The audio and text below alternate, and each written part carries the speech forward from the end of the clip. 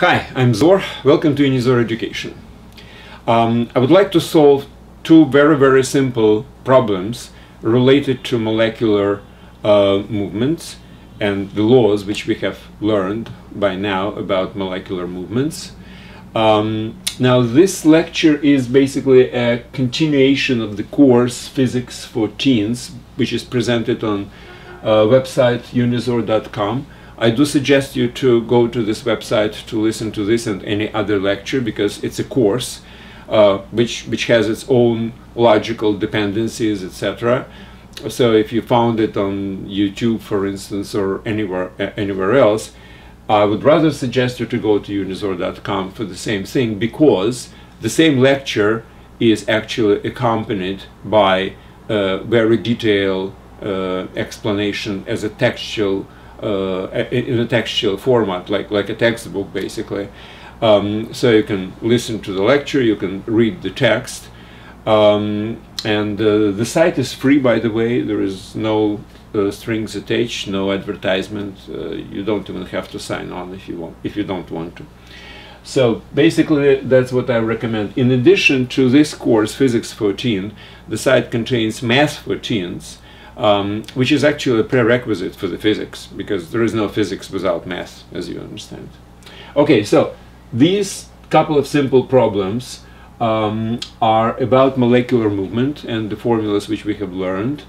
The only thing is, I really hate to present you the formula as a solution, basically, because both problems actually are solved in like one algebraic operation. So I would like actually to talk about the formula which I'm going to use, because any repetition, I think, of this particular logical way of derivation of this formula is just useful from pedagogical standpoint. Now, obviously everything is explained before in the lecture which is dedicated to kinetics of ideal gas. So I will just very briefly repeat this in relationship to the problem at hand. So the problem is how much kinetic energy are in all the molecules in the room. Well, obviously for this we need certain information about the room, about the pressure, etc. So the room size is 4 by 4 by 3 meters. And we're talking about normal atmospheric pressure of 100,000 pascals, which is newtons by square meters. This is the normal atmospheric pressure, which is like 760 millimeters of hydrogen, or 30 pounds per square inch, something like this. I don't remember actually. Normal atmospheric pressure, whatever it is, that's what it is. And I actually round it up, obviously. It's not exactly 100,000. So we have the pressure of the air. Well, we assume that the air is ideal gas. And we have the size of the room. So the question is, how much kinetic energy are in this room? Okay. Now, before applying a formula, I'll just, as I was explaining, I would like to derive it again, so to speak, but briefly, not in as many details as in the corresponding lecture, which is dedicated to this. I think the lecture is called Kinetics of Ideal Gas. But very briefly, excuse me. So, very briefly is a relationship between pressure, the volume, and kinetic energy, because that's all I need. I need this formula which relates kinetic energy, pressure, and volume. I can write it down right now because it was already written in that particular text. However, I think it's just good if I will discuss it again. So let's talk about reservoir of cubical form with the side equals to L. And let's talk about one molecule of gas which is going back and forth between two opposite walls, perpendicularly to these walls, and elastically reflected from each wall. So it goes like this all the time. So now let's think about what kind of a pressure this particular one molecule exerts onto the wall. Well, let's think about the following. The molecule has a certain impulse, which is m times speed, right? Now, if you act during certain time with certain force onto object, it changes this momentum of the movement, right? So if you subtract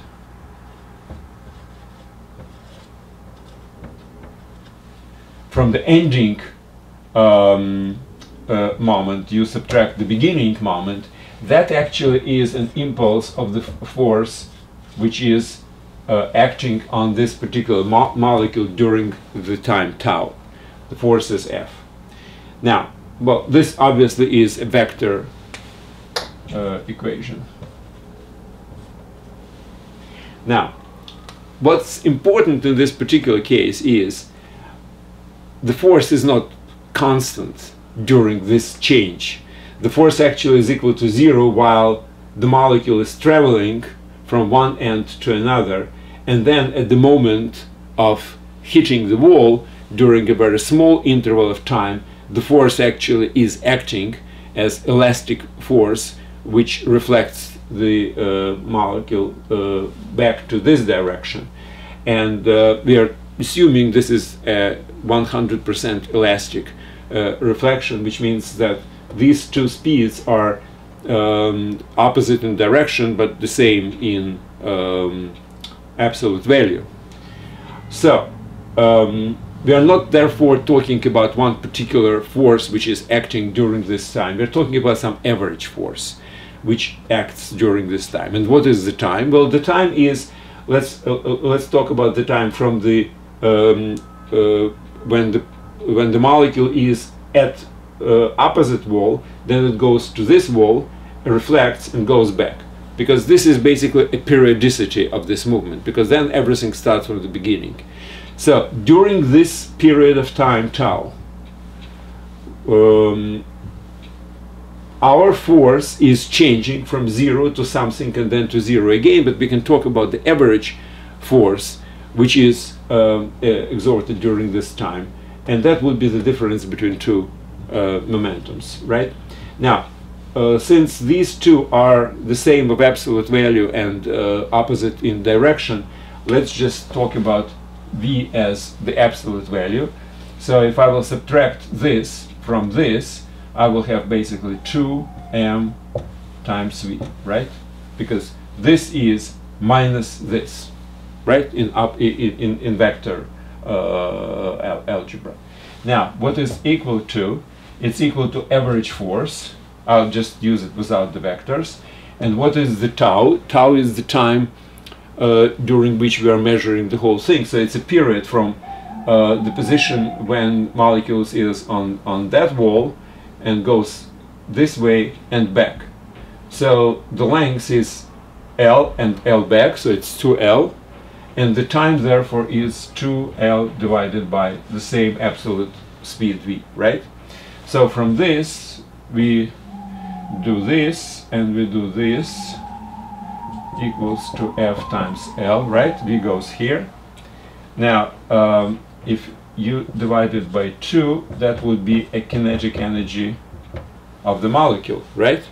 So the kinetic energy of the molecule equals to this. Now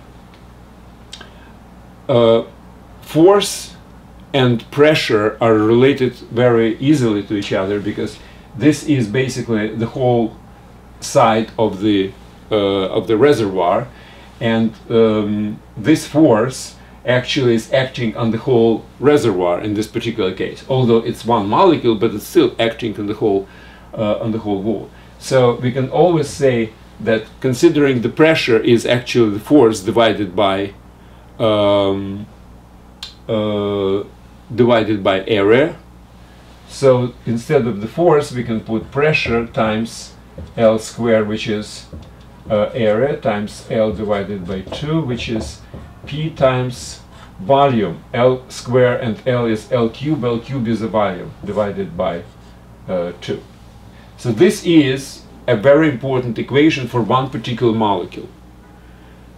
Now, if I have lots of molecules which are flying parallel to each other, then this actually would be the kinetic energy of the entire set of molecules which are actually acting in the same direction. And if I consider that the molecules are not flying in the same direction but in all 3 dimensions, which actually means that I have to divide it by 3. So in this particular case, it's 2 kinetic energy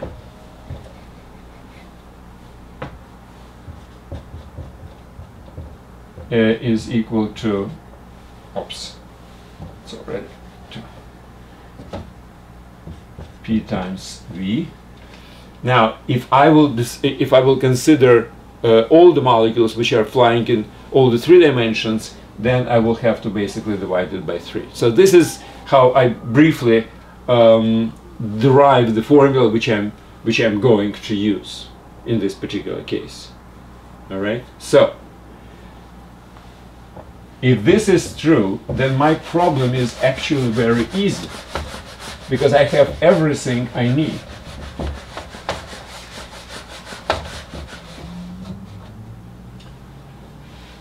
All I need to do is to find out kinetic energy.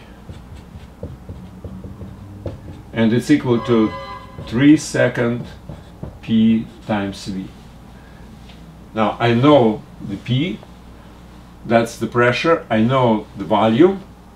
So all I have to do is basically substitute all these values into this formula. And now, I could have just presented this formula, which is borrowed from the previous lecture. I just wanted to talk about where exactly this formula comes from, because it's very, very important to understand that it's not the formula which you have to remember, it's the logic behind it which I would like you to be comfortable with. So this is how we calculate this particular value.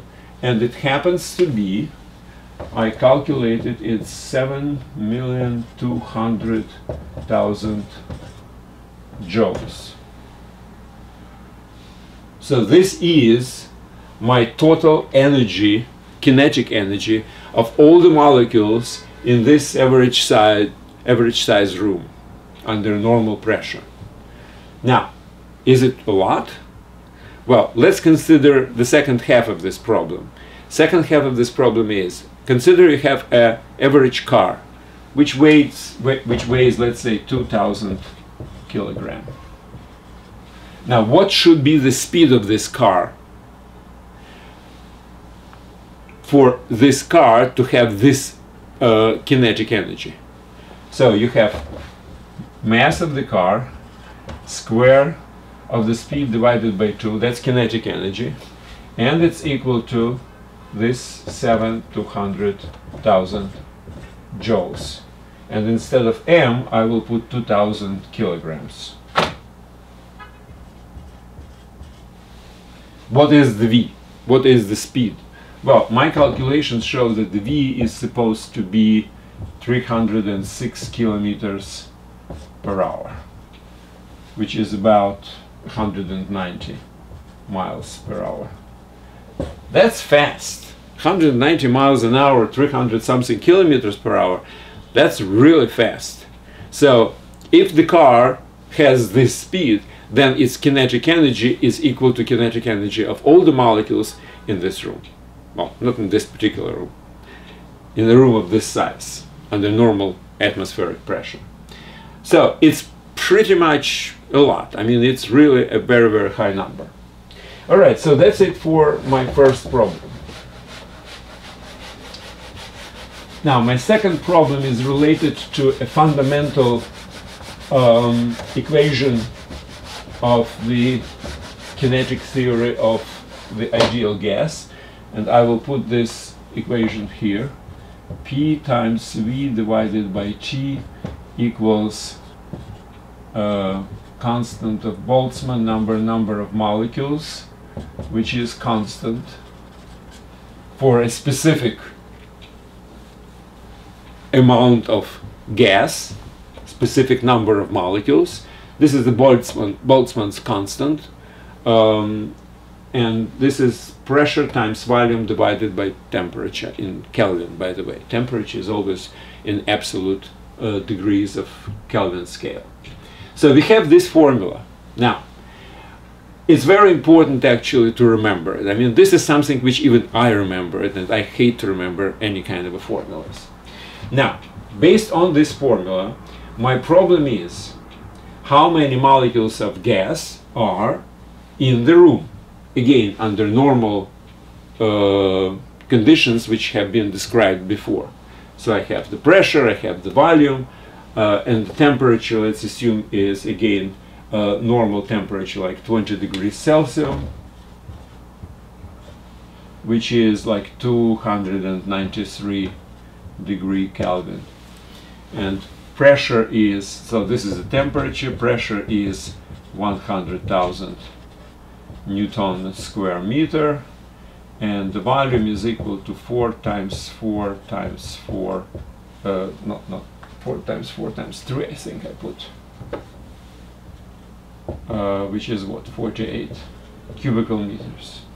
Well, if you substitute it and you put the Boltzmann's constant, whatever the constant is, and in my lecture I actually put this value, I will have that number of molecules n, which is equal to P times V divided by T times constant, Boltzmann constant.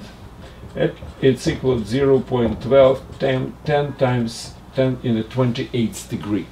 It's a huge number. I mean, 10 to the 28th power, it's really a lot. So, we have a lot of molecules.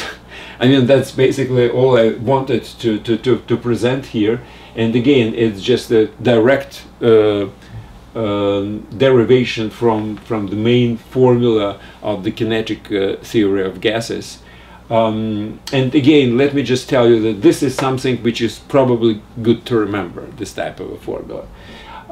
Now, from my school years, I remember just this one. PV divided by T is constant.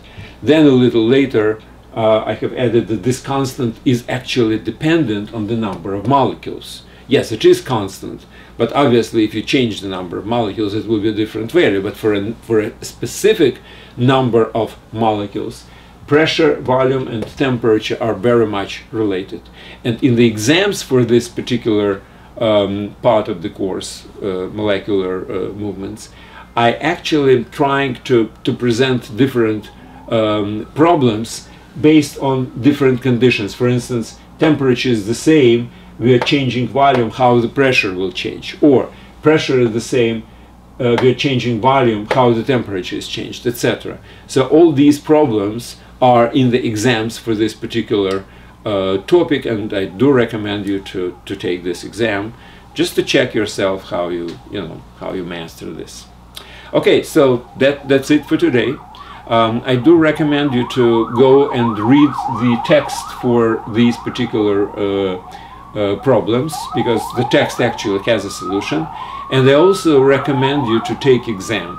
Exam is really a good thing just to check yourself. It's usually I have like 6 different problems with multiple choices, 6 different answers for each problem. So it's a good exercise, which I definitely recommend you to take. That's it. Thanks very much, and good luck.